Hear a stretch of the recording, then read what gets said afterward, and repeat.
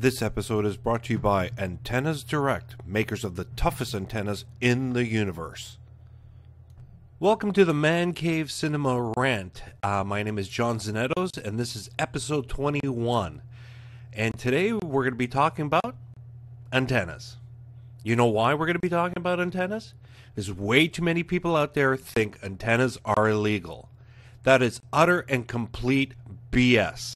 There's nothing illegal about them. You got to understand that. Since the 1950s, when TV first started, they would broadcast over the air. Cable didn't exist in the 1950s, so everybody received their everybody received their TV signals over the air using those ugly, yaggy antennas. You know, the big, giant things that you see once in a while in older neighborhoods.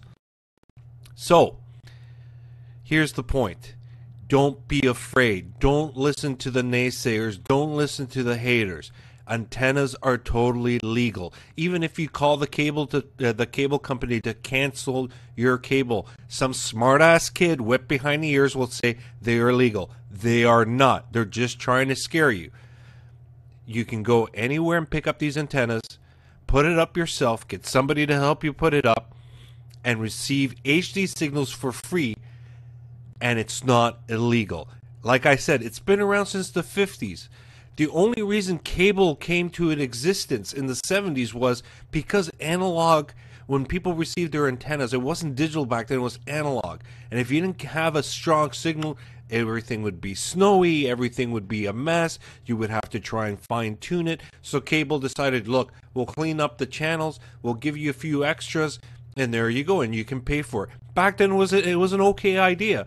But now with HD, an antenna showing a better picture, well, not antenna, but the broadcast antennas are broadcasting in full HD and full bit rate, which is 19.2 megabits per second.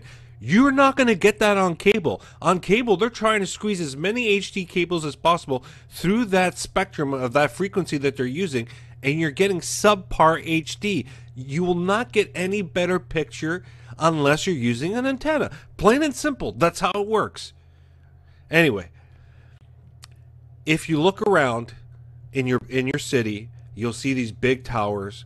For instance, here in Toronto, we have the CN Tower. It is not a tourist trap, people. We may think that now, but originally back in the 70s, guess what it was built for?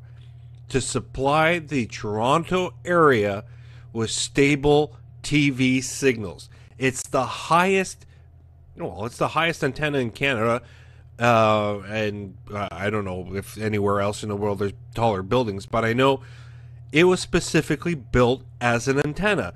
And then afterwards, they decided, well, let's put an observation deck and what have you, and we'll make it a tourist trap, plus we'll broadcast channels. So take a look around. Don't just look at the cell tower. Really, those are not that high. But look at other taller buildings in your area. There's TV signals coming out of those things. For it. Anyways, my name is John Zanettos. This is the Man Cave Cinema Rant, and we'll see you later.